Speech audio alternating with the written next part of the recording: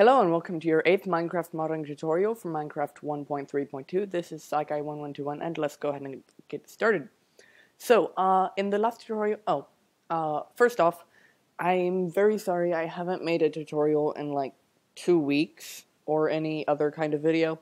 I've been really busy with school. There's some other stuff going on that I'm not really sure I want to tell you guys. It's not super personal or anything, it's just, I don't know. But there's other stuff going on that's taking up a ton of time. And I have homework galore, all that stuff. So that's why I haven't been able to get out a video in a while. This is probably some of the first time I've had enough free time to get out a video or 2 or 3 in the past 2 weeks or so. And also, when I'm doing these longer tutorials that are multi-part and they have a lot of really complex code, like the read from NVT, write to NVT, let me know in the comments if you want me to, like in the last tutorial or the tutorial before that, I copied in the read from and write to NVT class, and I had someone accuse me of not knowing what the code means, being all that, like just copy pasting everything and passing it on to you guys. That's not what I do. A lot of the code I put in is my own code. And if I do use code that's similar to another piece of code, it's because it's standard code and that's the best way to do something. So if you don't want me to copy paste stuff, just put it in the comments and I won't do that. Yeah. Anyway. In the last tutorial, we had a couple bugs, and the reason for this is, well, there's several reasons, but the main reason is that we're using our red furnace tile entity class with the normal furnace GUI with the player, and that caused some of the bugs. And so we're going to fix that by creating our GUI. So, just go ahead and create a new class, and this will be GUI red furnace. And the first thing we're going to want to do is extends GUI container. And it's giving us an error. Okay, so the first thing we're going to want to do is just create an instance of our tile entity so that we know what stuff goes where. And that is private tile entity red furnace t entity equals new tile entity. We'll define that later. Anyway, now in our constructor, and I just deleted the parenthesis, the bracket, or the whatever it's called. That's not very intelligent of me. Anyway, now for our container, we want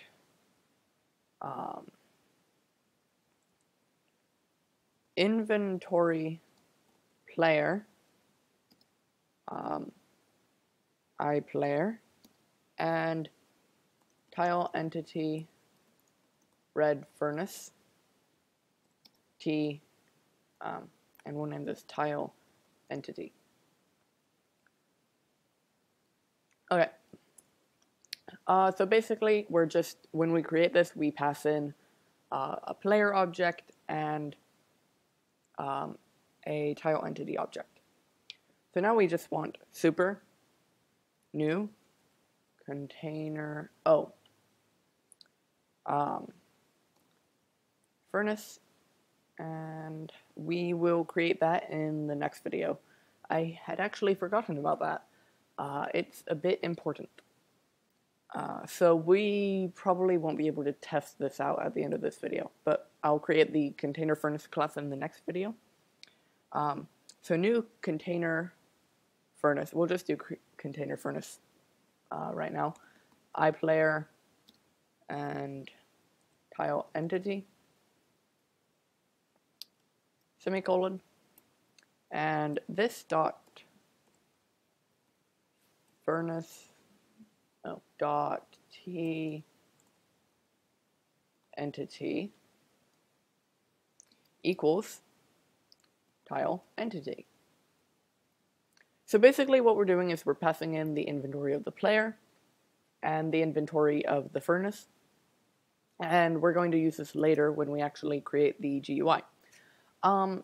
Now, one thing I forgot to mention is that generally for a GUI, you're going to have to create a .png file for what that GUI is, and I actually forgot to create the PNG file.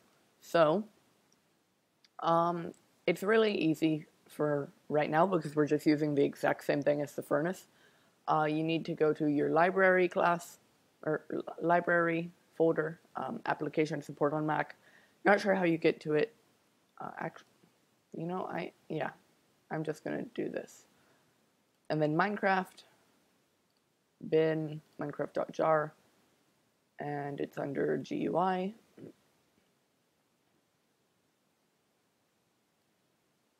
Now, once we start creating a much more customized furnace GUI, we're going to have to edit this, and I'll show you how to edit it, but I'm just going to copy this furnace.png and rename it redfurnace.png. Oops. First I need to copy it, and then rename it redfurnace. And I'm going to drag and drop it in here, copy files, and then I'm going to just go ahead and delete that. Whoa, no. Okay, anyway, so yeah, basically what this is it is our, the basic GUI of the furnace. So you have the inventory GUI, slots, arrow, and fire. And once we start customizing this, I will show you how to make this a lot more customized, but that's how you do it for our basic furnace inventory. Okay, now we want protected void draw GUI container foreground layer, no parameters, and then we want this dot font renderer dot drawstring, and we're going to want just to put in red furnace because it is the red furnace. So this is the string that's sorry, for whatever reason my tooth has been a bit weird, so I may sound a bit more lispy than usual. I know I sound quite lispy normally, but I'll probably sound a bit more today. Anyway, this is the line of text on the top of the GUI. You'll notice that wasn't in our that wasn't in the PNG file. Now we want 66. This will basically just put it in the center, and a long hexadecimal thing that is a color code. So 4210752. Again, we'll change a lot of these once we customize the furnace, the red furnace GUI. Then we want this dot font renderer dot drawstring, and we want to put inventory. I'm not sure on the furnace it says inventory or player inventory. I'm just going to put inventory. And then 8, this dot y size minus 96 plus 2. I'm getting these numbers from the actual furnace GUI class, if you're wondering. And then 4210752 will give us a nice white color. Yeah, so basically that's just our strings. And we can change that around, obviously. You don't need to put red furnace. You'll put whatever furnace you want. Okay, now, and this is the final method, protected void draw GUI container background layer float par1 float int par2 and int par3. I don't quite know ing par2. I don't quite know what those are yet. Hopefully I'll be able to figure these out as I go. So int var4 equals this dot mc dot render engine dot get texture, and we want red furnace dot png is the name of our texture. So we'll actually call this texture. And then GL11, this is an OpenGL class, so we're going to need to go ahead and import this.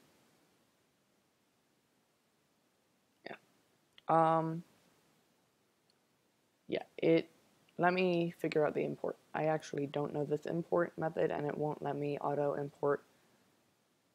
I'm just going to go into, you know what, that's the one I have open. GUI crafting. Okay. So import org.owjgl.opengl.gl11 is the import statement. We're going to put gl11.gl color for f, and we want 1.0 f, 1.0 f, 1.0 f, and 1.0 f. So basically just use our texture color to all its full red, green, blue, alpha capability. So int var5 equals this dot width minus this dot x size divided by 2. I'll just name this x, and then y equals this dot height minus this dot y size divided by 2. So this will give us the center, I believe. Anyway, now we want this dot draw textured model rect, and we want x, y, 0, 0, this dot x size, this dot y size. So basically, this x and y will give us the center coordinates of the Minecraft window, and then it'll pull open the GUI for the x size and y size. Anyway, now we want int var7. No declaration for that. And if this dot furnace inventory, no, this dot t entity dot is burning, then we want, sorry, I was thinking of something. var7 equals this dot furnace dot t entity. Sorry, I'm reading off of some notes here, and I have it written down slightly differently. Dot get burn time remaining scaled, so that's what that method was for, and we'll put in 12. Don't ask me why it's 12. var7, var7, and then this dot draw textured model rect, and we want x plus 56, y plus 36. Oops, sorry. So actually, y plus 48 minus var7.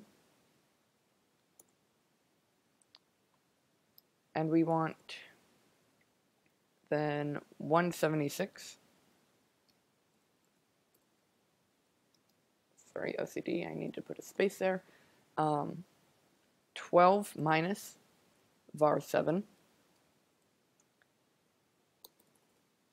And 14 and var 7 plus 2. Var 7. Okay. Basically, what this is going to do is it's taking the burn time and it's translating it into the little bar, so how much of the bar should be filled. Yeah, for that. And now we want var 7 equals this dot t entity dot get cook progress scaled 24. This dot draw texture model rect x plus 79, y plus 34, and 176, 14, var 7 plus 1, and 16. Okay, there we go. So this is just getting the little flame symbols. Anyway, now we're going to go into our block red furnace class, and I'm going to change this instead of player.display GUI furnace. We want to do mod loader dot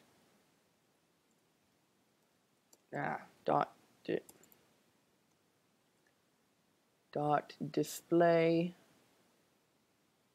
GUI furnace. What is it doing? Okay, I'm going to delete this. Highlight. What is Eclipse doing? Mod loader dot okay. Display GUI furnace T entity.